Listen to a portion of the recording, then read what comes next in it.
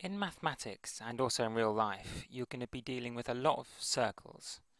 So what we're actually going to do in this video is we're going to look at circle words or circle terminology. Terminology just means the words to do with the thing. In this case, the words to do with circles.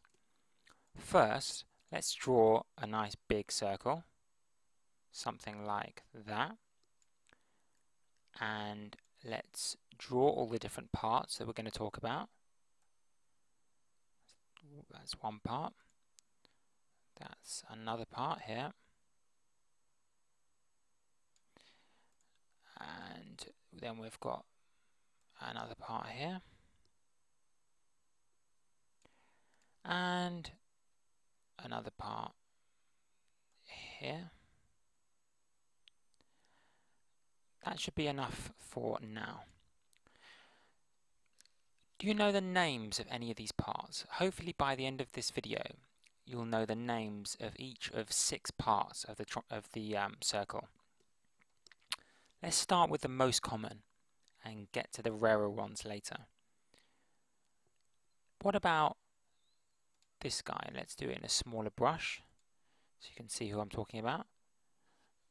This guy here. Well, he goes from the center of the circle, which is here. This is the center, and it goes to the edge of the circle. Goes from the center to the edge of the circle. That line doesn't go all the way across, but it goes from the center to the edge. Is called a radius. That line is called a radius. What about the line that goes from one side of the circle all the way to the other side of the circle, right through the middle?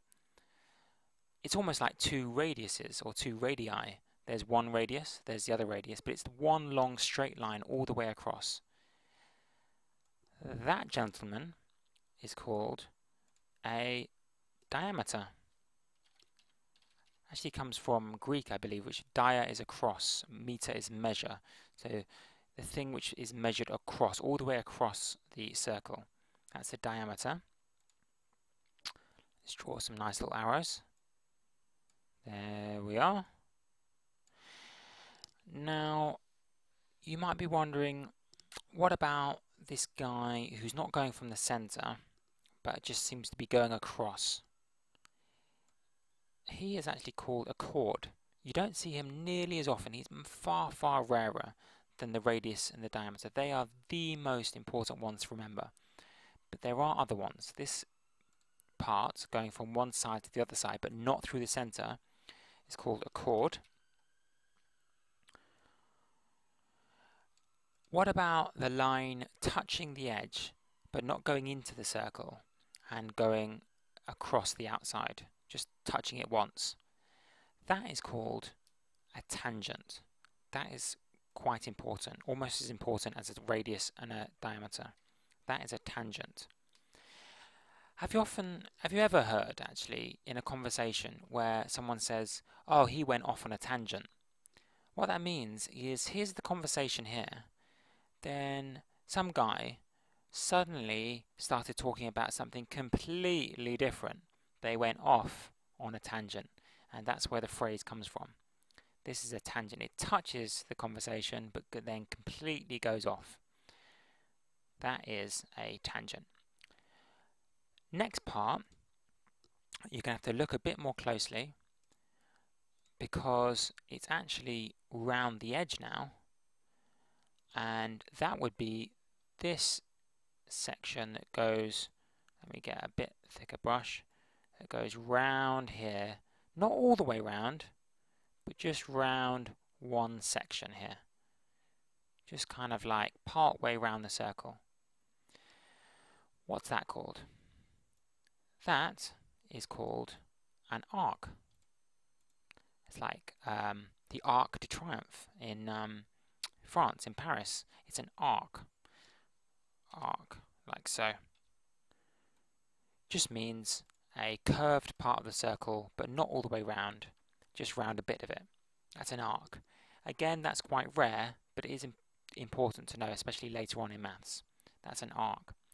The last one, which is really quite important, is the whole circle.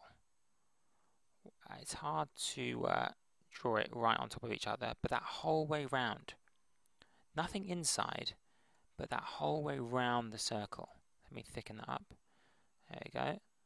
What is that whole way round the circle called? It's actually called the circumference. That is called the circumference. The word comes from circle and round. Circum is like circle. It's different from an arc because a circumference is all the way around, where an arc is only part of the way around. Just to make that clear, I'll draw the arc again, just so you can see it's only part of the way around, whereas the circumference is all the way around. I would say the most important ones for you to learn at the moment are the radius, which is from the center to the edge, the diameter, which is from edge to edge, going through the center of the circle. It has to be going through the center, otherwise it's not a diameter, and the tangent, which is touching the edge, and finally the circumference, which is all the way around. And later on we'll be looking at how to find the circumference, the diameter, and all other aspects of a circle.